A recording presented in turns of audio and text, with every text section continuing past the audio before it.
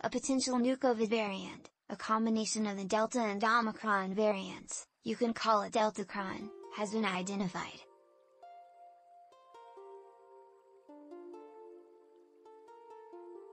The World Health Organization said Wednesday a new COVID-19 combination has been detected in France, the Netherlands and Denmark.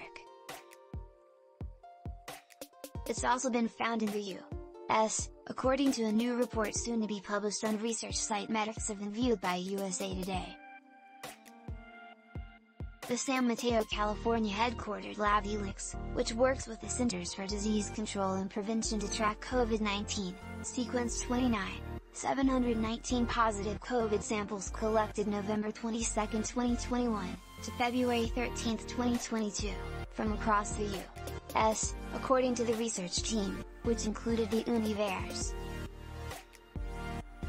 Compared to variants such as Delta and Omicron, this new variation, researchers have not adopted the Deltacron name officially, appears not likely to spread, said William Lee, the chief science officer at Helix.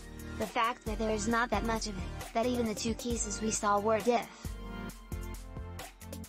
So far, in the places where Deltacron has been detected, there are very low levels of this detection, said Dr. Maria Van Kerkhove, an American infectious disease epidemiologist and the WHO's COVID-19 technical lead, during a press conference Wednesday.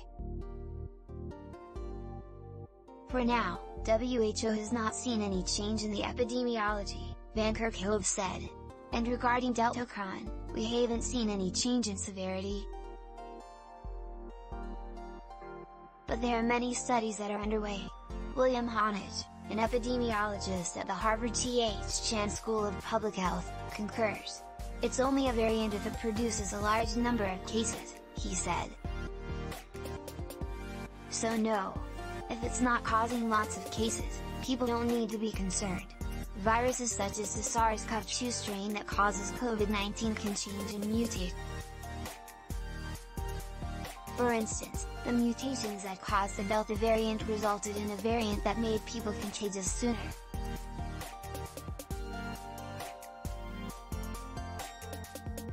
The Omicron variant itself was more contagious and was found to reinfect some that already had COVID.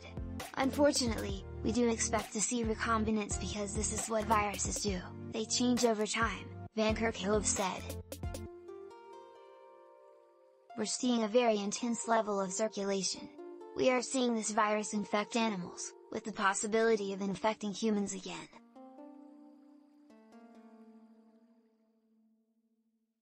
So again, the pandemic is far from over. Usually, mutations happen steadily until one becomes strong enough to become a new thing. In this case, there were different mutations happening, perhaps by the continued existence of Delta during the wave of Omicron.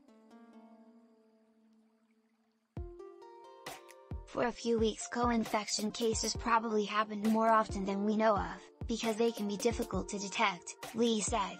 While people may not need to worry about this, researchers can learn from Deltacron's development.